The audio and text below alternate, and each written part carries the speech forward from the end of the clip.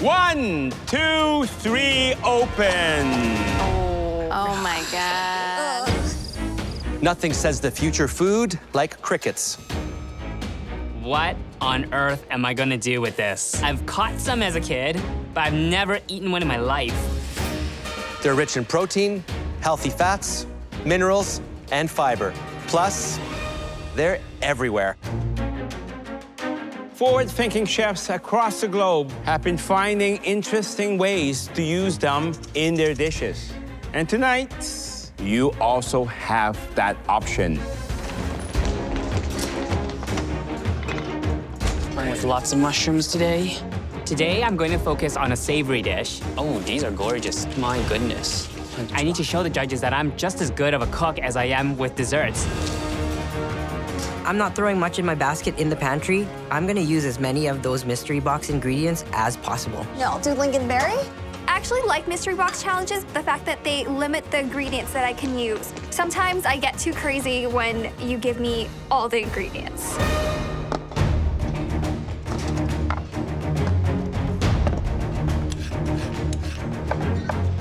All of these ingredients are so interesting. These are not ingredients you're gonna find in most people's grocery carts. These are a little bit unusual, and they do take a tremendous amount of skill and understanding in order to master them. And it takes a very important word, creativity. Very interesting. I don't even know if you can eat it. I don't even know like what half these ingredients are. Okay, so maybe we're gonna scratch that idea. At least I recognize the mung bean noodles. I know that I can use that as a base of my dish. I do recognize squab, but I've never worked with it. But I'm gonna treat it as if it was a tiny little chicken. Squab, I think, is particularly challenging to work with because it is such a lean protein. Unlike chicken, it has a very strong flavor, so it could be overpowering. You have to know how it behaves. You have to create that perfect balance. I don't want to go salmon. I feel like that's too easy. I want to use something that I've never worked before. I'm here to push myself. I'm back to win. I'm making a Filipino-inspired soup using this squab. It's called a sotanghon. Anytime I was sick as a kid, my mom used to make me sotanghon. It's basically our chicken noodle soup. My mom was so important to learning everything that I know about cooking. And that's one of my fondest memories of her, is just sitting in the kitchen while she cooked and taste the things that she's cooking. I have to be creative with this challenge. I'm even using the bones of this squab to make my broth. Never cooked squab before, but I'm confident in my skills. I think I can do it. Today I'm making salmon and hummus. Very simple. I'm cooking this dish because it reminds me of my mother's favorite way to cook salmon. My mother is very important because my father and I had a troubled relationship, and in his eyes, men are not supposed to cook. And my subtle rebellion was spending time watching Mom cook and taking interests in what she was doing versus doing the things that I'm supposed to do. So her and I bonded, and now my mother's the reason I cook. My mother is my hero, and any chance I get to pay homage, I do. I'm making a stewed okra with tomatoes, pickled wild rice, a beef balsamic gastrique, a smoked hummus puree, and I'm making a bug to wheel.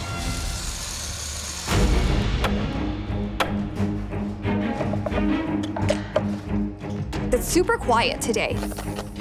Everyone's just focused on what they're doing. I'm putting out what my fellow cooks are putting out is like a finale dish every single time. It is nuts. The level of intensity is extremely high. Everything can go wrong. I just have to keep my mind in the game. I've never had this much competition before. Never. It's absurd at this point. Like, everyone is so good, so being able to stand out and even just survive is a real challenge.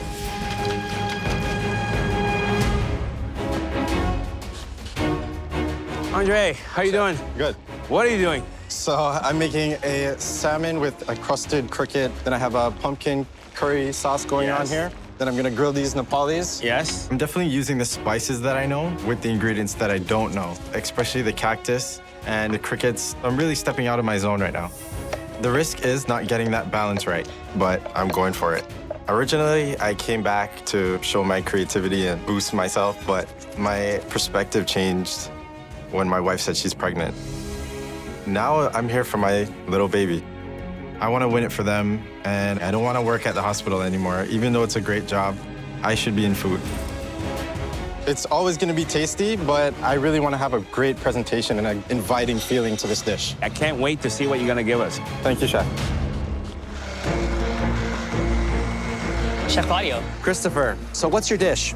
I'm doing a variety of mushrooms. I've got some morels here that I've just braised. I've got some mushrooms confit in the oven. I'll also be frying a little bit of gnocchi, so it's almost like a mushroom garden. And then I'm going to plate my fried bugs on it, so it's almost like they're walking down a garden.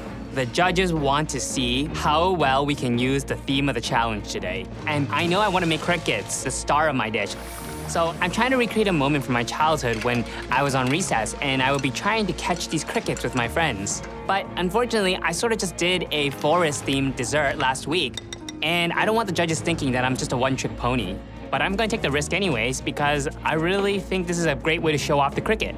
All right, I'll leave you to it. Thank you, Chef. Hey there, Andrew. Hey, Chef, how are you? Very well indeed. What are you working on? Right now, I'm making my cricket to wheel, and I'm doing a cricket and walnut crumble. Is cricket something that is relatively new for you? Absolutely new to me. I ate more crickets today than I've ever eaten in my life. Crickets are like roasted corn nuts. They're just crunchy, roasty bugs. That sounds like you like crickets. We're gonna make full use of the crickets today. And how important is sustainability in your culinary beliefs at your restaurant? In my restaurant, we waste nothing. Anytime we have discards, they're all saved. We make our stocks, soups, chowders. And that's all a part of sustainability. Absolutely. Well done, I look forward to trying your dish. Thank you, Chef. Just trying to like temper the chocolate so it doesn't melt all over the place. I just took it off and I'm gonna add a little bit more chocolate, and once it stops melting, then that means it's tempered, and then I can add my crickets in.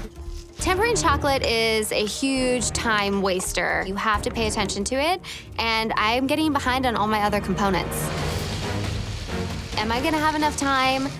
I don't know, but I don't wanna play it safe, so this is what I gotta do. Taya is using the chocolate mork to cover her crickets. That's risky. If it pays off, though, it's going to be delicious. We're making some chocolate crickets. At least they're dead now.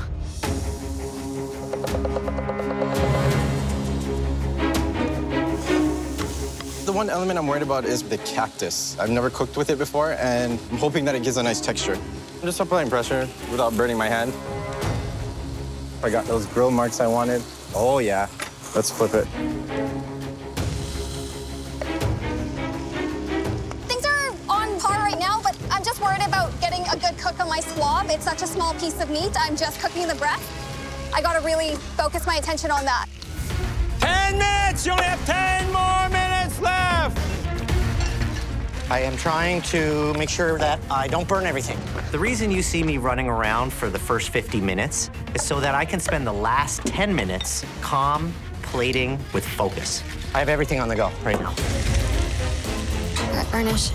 The plating is super important to me. I really want to make sure that it tells a story. Walking through these trails in the forest where there's stumps and growth and things are overgrown and the crickets are around the stump. This is not a clean situation. So I'm trying to work that in my brain onto the plate.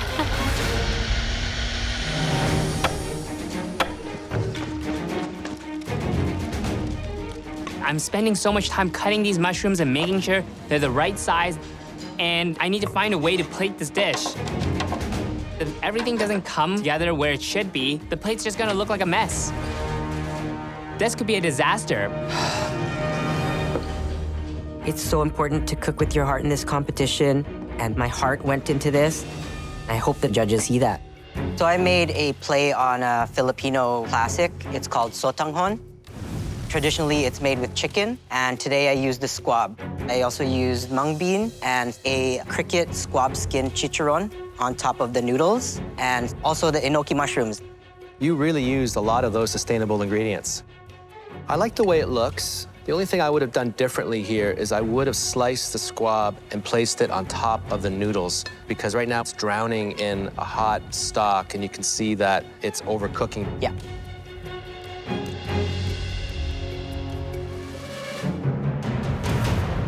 Wow. It's another knockout from you. I love the fact that the squab is only seasoned with salt because it allows the other flavors to really shine. The noodles perfectly cooked, the broth, so many layers in it. Delicious, thank you. Thank you, chef. Noodle soup is the ultimate comfort food. 100%. Do you think I'm gonna get that ultimate comfort? I hope so, chef. Okay. Oh, I would say more than pleasantly surprised. I like it because it's very clean, and using the pressure cooker was a fantastic idea. You're able to extract all that flavor. Overall, I like the effort. This is the food for the future, and your future is bright. Thank you, chef. I feel so good right now. I got to stick to my roots, and they loved the flavors. I'm pretty proud right now. I did a pan-seared salmon, tempura'd squash blossoms, some puffed wild rice, sweet potato puree, and I dipped the crickets in the chocolate. It's kind of like the mud in a forest. You know, you got little bugs in the mud. I think this plate looks terrific. It's certainly restaurant quality plating. It looks inviting. It looks colorful. And what was the cook you're hoping for on this beautiful piece of salmon? I'm hoping for a medium rare. Is that what I'm going to see here, Taya? I sure hope so. Well, let's see. If I overcooked this salmon, I'm basically buying my one-way ticket out this door. Look at that. That is as close to medium rare as I think you could have gotten it. That salmon tastes as if it was just pulled out of the ocean. It is so fresh, so clean, and so natural. That sweet potato sauce, it makes the perfect backfill for a salmon dish like this because it adds that next layer of sort of creamy mouthfeel. It's a cook that shows incredible promise. Thank you. I've never had chocolate-covered crickets on salmon. I would never combine chocolate and salmon, but I'm glad you did. It's a really great balance. It's unexpected. The one thing I have to comment on is the fish, I believe, is under-seasoned. You could use a little more sea salt. Definitely not perfect, but bold. Thank you. I really need to win one, or like get top 3 or something. I'm hoping that this dish will do that. Christopher, you're up next. I was inspired by the cricket. The puree on the bottom is a spring onion and pea puree. On top, you have a medley of mushrooms. We have braised morels, confit chanterelles, and fried gnocchi. Great plating. Thank you, chef. It's playful, but it also is reminiscent of your last dessert presentation.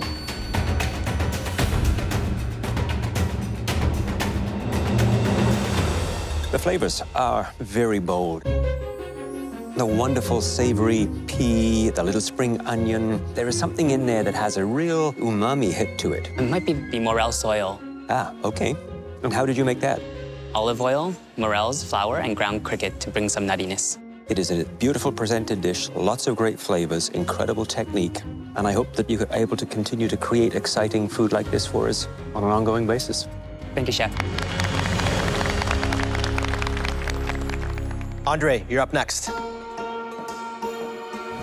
I have a cricket-crusted salmon with a pumpkin curry sauce, grilled Napoli's cactus, and baked okras. I like the presentation. What's in the pumpkin sauce? The mustard, salted cod caviar, and curry. There's a very intense flavor. Something's making it very salty. It might be the caviar. Did you also apply salt to the sauce? Yes, I did. It's a common mistake. I'm gonna try it and see how it all works together.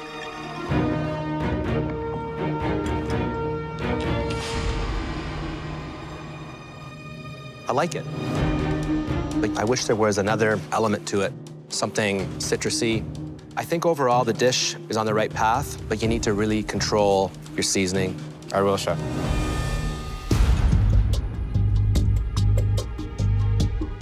Wow. I think the cactus really went well with the curry because it's got that silky, smooth, sticky to it, and the curry really gives a nice balance to it. The salmon, it's a tad overcooked. You cover the salmon with the cricket to make it crispier. But you would need a lot of crickets in there to make this crispy. If you put lots of seeds, lots of nuts in there, and then take the cricket, add it on top, it would have been a better solution. Overall, it's quite a tasty dish, but it needs a little bit more. Please go back. I don't feel amazing, I feel okay. I was going for simplicity, but I feel like I still should have pushed it a little more. Andrew, please bring up your dish.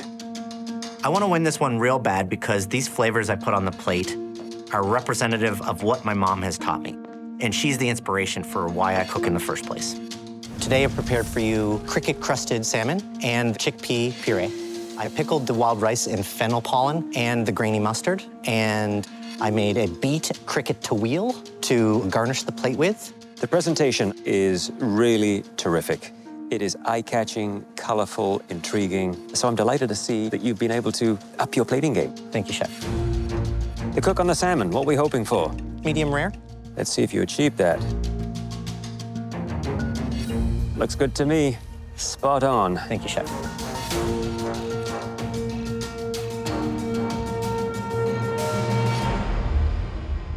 It's a delight to eat. It really is. The salmon is so very moist and flavorful. And your hummus has a nice Middle Eastern, North African flavor to it. Exactly. And just that hint of smokiness. Really well executed, and you should be proud of yourself. Thank you, Chef. I was very happy with this dish. It's a beautiful dish. Thank you. Really well executed. That hummus is so light. I taste your heritage in it. I taste the drive that you have right now, the focus. I'm here to win, Chef. Head back to your station. Thank you, Chef. I just hope that my mom would be proud.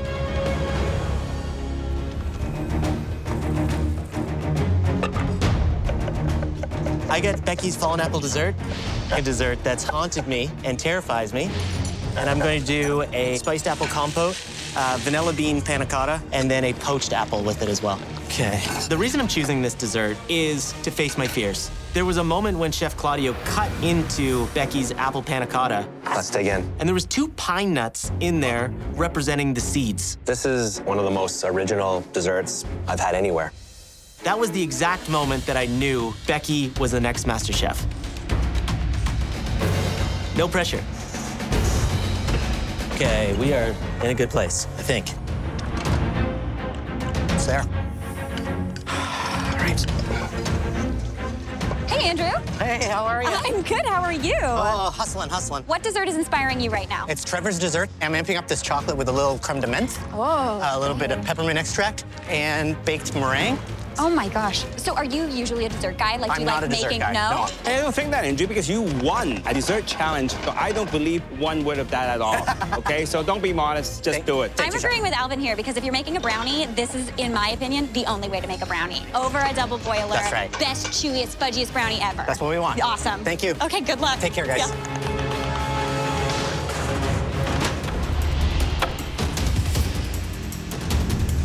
See, can always add more. I want to emulate Becky's fallen apple, but I want to use a real apple here. So I poach half of an apple that I hollowed out in apple cider. In the finale, one of the comments that the judges made to Becky was, it would have been cool if she had like a glaze over her panna cotta to make it look red. I want to apply that feedback to my dessert to show the judges that I'm listening, that I'm trying to learn, and I'm trying to push myself to elevate as much as I can.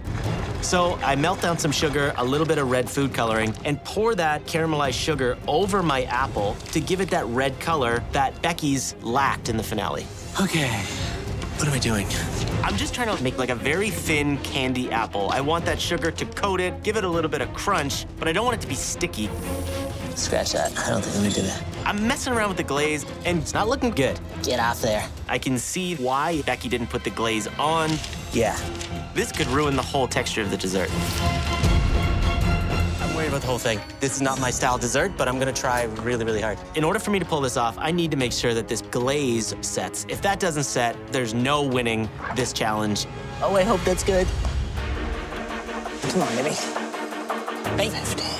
Timing is everything in this challenge. I have quite a few components to get done. My meringue is in the oven. There's 10 minutes left, and I need to get my brownie done. That's gonna be delicious. Oh, shoot. Oh, no.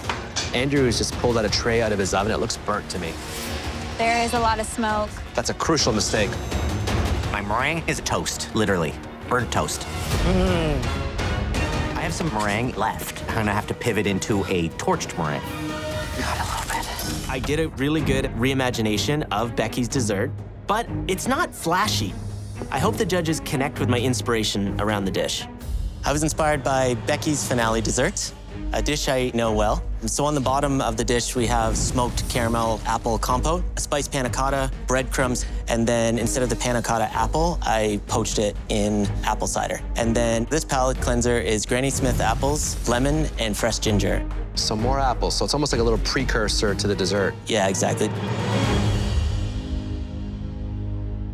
Some good news and bad news. The flavor is very fresh, very clean. It does what a palate cleanser is supposed to do. The texture, though, reminds me a little bit of baby food. It's very grainy. Yeah. I wish you would have strained it. Yeah. But here is the main event. I quite like the presentation. It is rustic, but also sophisticated. Thank you. You know, I recall that Becky tried to put a glaze over her apple, and she failed doing that. The glaze on this apple is perfect. Are you trying to outdo Becky? I think Becky's an incredibly talented pastry chef. I think she'd be proud of the effort. I like the fact that you are facing all of your culinary fears. Yeah. But when I cut through this apple, I want an apple that's been cooked right through, but not too soft.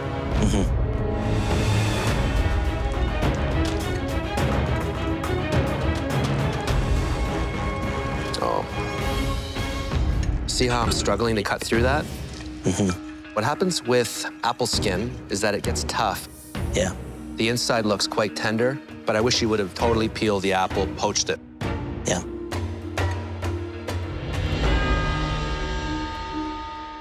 You really captured the essence of an apple. I love all the components, the spicing in it, the cinnamon, the cloves. I think you were deeply inspired by Becky. I like where you were going, but there's a few little missteps. Just taste things as you go. Yeah.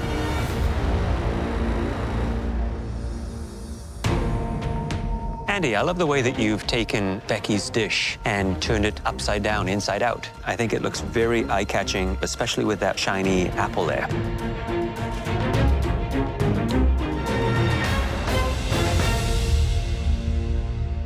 The wonderful fresh flavors of the apple come through nice and strong. I like the fact that you've poached the apple. The only disappointment, it's that skin. It's very difficult to eat and cut into. And then instead of the stewed diced apples, I think you could have done the same, but with beautiful wedges of peeled apple. And I just think it would have elevated the presentation and given a little bit of a texture change to the overall dessert. Yeah. I think I honored the dish. I think I honored myself, but this apple skin could take me down. Christopher, please bring up your dessert and your palate cleanser. I'm very nervous. I took a huge risk, and I'm just wondering, is this enough? So today's inspiration comes from Eric Chong's Season 1 dessert, this Asian banana split. My palate cleanser is a frozen cocktail. It's a blood orange and yuzu sorbet. Around it is a little bit of limoncello cream. Let me cleanse my palate first. That blood orange flavor. It's just amazing. I know this dish is gonna be delicious, but is it as good as everybody else? Today I made a dark chocolate hot fudge brownie with tahini ice cream, pomegranate molasses, with mint gastrique and manuka-soaked fruit. And my palate cleanser is lemon granita. Very clean, very simple. I'm gonna waste no time and tuck into the palate cleanser. Yes, chef.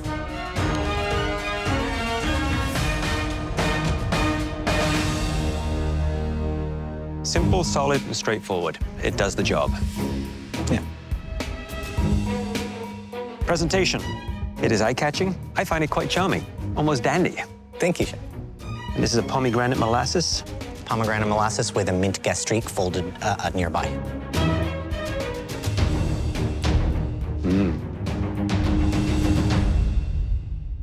Great texture. That is soft and tender, and the chocolate flavors as fudgy as it gets. Thank you, chef. Nice incorporation of the mint with that chocolate, too. Thank you. tahini ice cream really is rich and creamy and decadent. The two flavors, I think, work very well together. Thank you, Chef. True. Chef. I like the Middle Eastern touches, the tahini in the ice cream, and then the pomegranate syrup.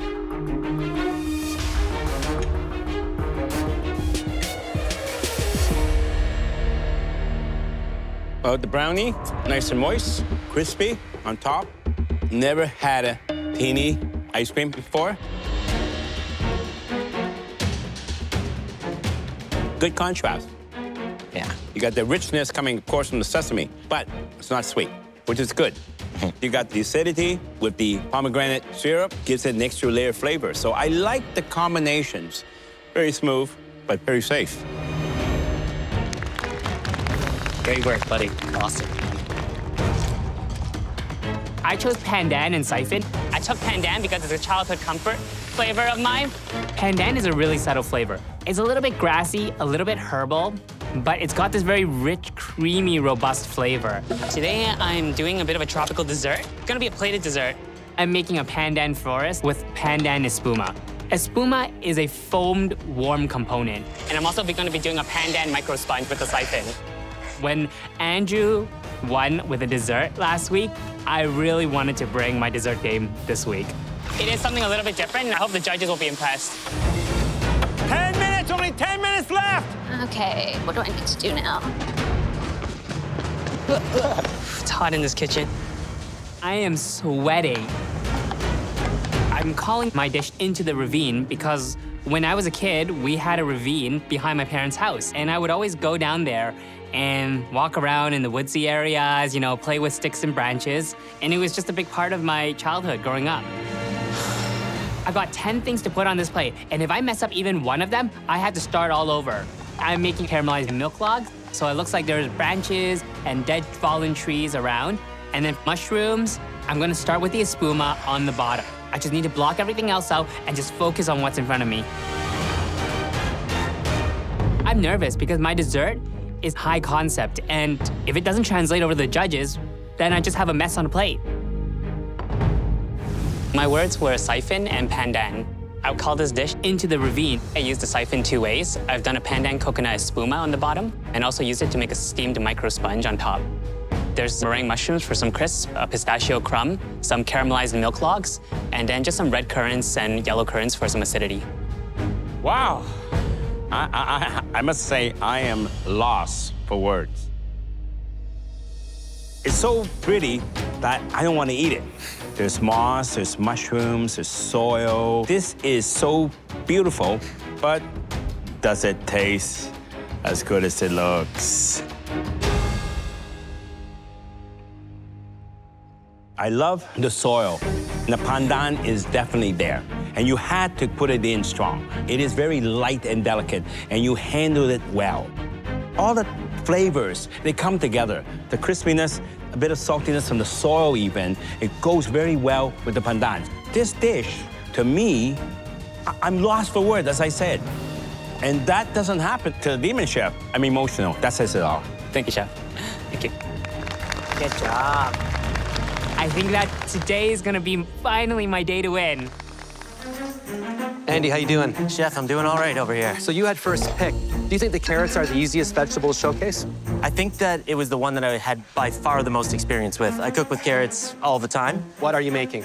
I'm gonna do some carrot ginger stuffed dumplings. I've got a carrot red curry with a crispy duck skin. And then I'm gonna do this delicious honey brown butter roasted carrots with Sicilian pistachios on there to make it look almost like a mossy log. I cook comfort food at home, so this is not the style food that I cook. So I'm just gonna do my best to be more delicate. So not only did you get first choice, you picked carrots for yourself, you also made the decision on who gets what vegetable. Yeah. Who were you trying to undermine? Everybody.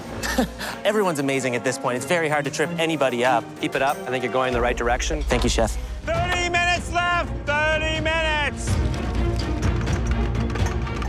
Holy smokes, I'm making a lot today. Both Andy and Taya are in exactly the same position. They almost got the title. They're former finalists. They were so close to it, they could taste it. They're both making dumplings. The difference, though, is Taya is making her own dumpling wrappers. Andy has chosen to use store-bought dumpling wrappers. You're not gonna get the softness, so you gotta be very careful when you cook it. There's gonna have to be sacrifices, and choosing the pre-made dumpling wrapper is one that I have to make. I hope that judges enjoy the big, bold Southeast Asian flavors. This could be exceptionally risky. I did a brown butter honey pistachio crumb carrot. In the center, we have red carrot, coconut curry, and on the far end, carrot, ginger, soy, dumpling, and fried carrot tops. It's colorful plate of dumplings. It's got some crispy. I assume you got some pickles in there. So you got a lot going on there. It's very pleasant. When I look at it, I say, wow. Did you make your own dumpling wrap? I did not. Why not? Rush for time, no excuse there. Well, look at the fill. Looks nice.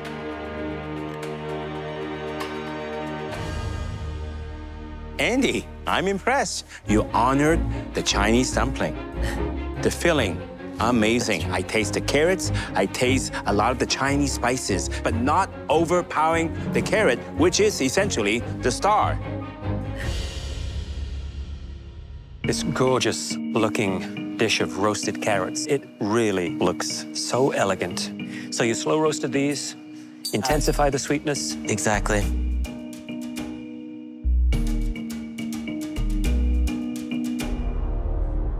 I love the pistachio carrots, the way they're cooked, beautiful and tender, just with a firm center, coated with that honey, the crackly, crunchy pieces from the pistachio.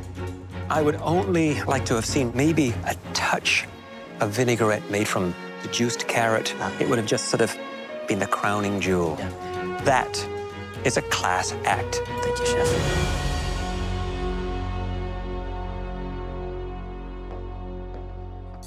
I'm gonna try the red carrot curry.